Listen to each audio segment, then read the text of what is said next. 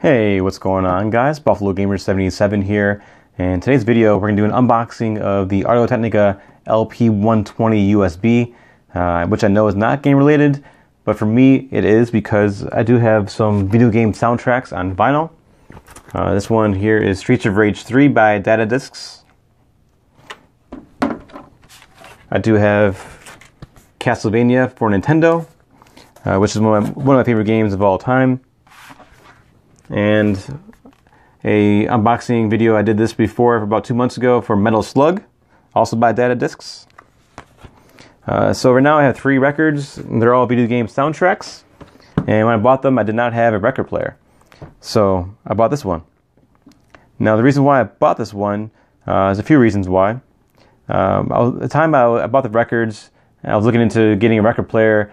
And I'm looking into the Technics 1200, which is a record player for DJs.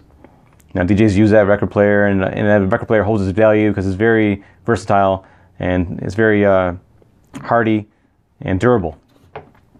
So that record player sells for about $500 to $700, which is a lot. I cannot afford that. So I looked up comparisons and alternatives for it, and this one came up as a possible alternative for it. Which retail price is $299 for this one. There is a lower model, the LP60, which I'm not sure what the difference is, but yeah, I came across a coupon code on eBay for 15% off about a week and a half ago. And at first I was looking for video games, and then I started thinking bigger than that, where I could save the most money. And I figured I'd check out some sites for this record player. I came across Best Buy's site, because Best Buy is a good company. And added to the cart, put the coupon code in there, and noticed that Best Buy charged taxes on eBay's page. I decided to cancel that, take it out of the cart, and look for more stores on eBay. I came across Dig's site, and price on there was $299, and also came with some freebies. I'll show you those in a second. Added to the cart, and I noticed that they didn't charge tax or shipping. So I found the freebies that I wanted to add and added them. So I figured these are the best ones out of the ones that I saw. This is a vinyl record cleaner. Comes with some solution, a brush, and something else. I'm not sure what it is. And this is a Bluetooth adapter. And it came with these headphones. Now, the headphones feel real light, so I don't expect too much out of it. So it's free. I'm not going to complain about it. Let's see, now to the record player here. It does play 33s, 45s, 78s. Does have a direct drive high torque motor. Let's see, is aluminum right here. It's all aluminum. Let's see, it does have directions. You can go forward or backward up with it. Let's see, compatible with your computer. So now you save your records or your vinyls onto your computer. Via the USB port on the back here. You could save as a digital file on the PC or Mac, so it's both compatible, which is really good. It came with a CD somewhere. I don't know where it is off this right this second, but it came with a CD that has the software on there. I think it's called Audiocity, Audiocity, or Audio City. The software is called. I read it briefly before I did the video. Let's see. So let's take a look at it. This right here is the dust cover for it, so it doesn't get dusty inside. In the middle there, it does say AudioTechnica.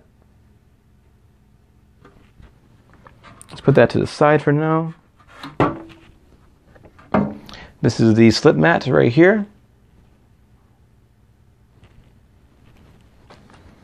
And I believe this is the aluminum plater.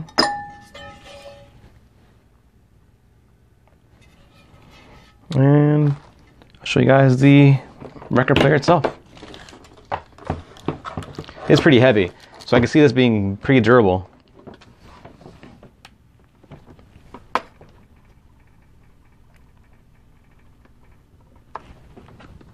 So if you want to pause the video there and get a good look at it,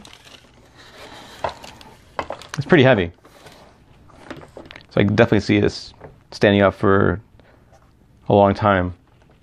Also, used, I saw this being sold for $220 and $240-ish.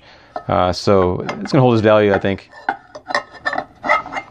Now, I'm not too familiar with record players, so this is my first one. So I'm pretty excited to get it set up here. Over here is the stylus, cartridge, or needle, if you want to call it that. And some other pieces here that I'm not too familiar with. But I'll figure it out. It came with an instruction manual. Should be pretty simple to figure it out. Yeah, so can't wait to get it started and set up here. I do have some speakers that I'm not using right now. Some Polk tower speakers that I used to use for my home entertainment system, and I have different ones now. So this is my second piece of AudioTechnica equipment. I do have these headphones here. These are the, let's see, ATH M50s.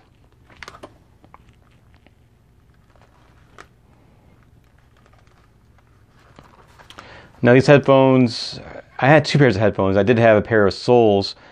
Soles did noise cancel out around you. They were pretty cool. Battery operated. Sometimes I'll leave the battery on or leave it on and the battery would die overnight. These ones work very well. I did see some mods people did to them that websites are selling them.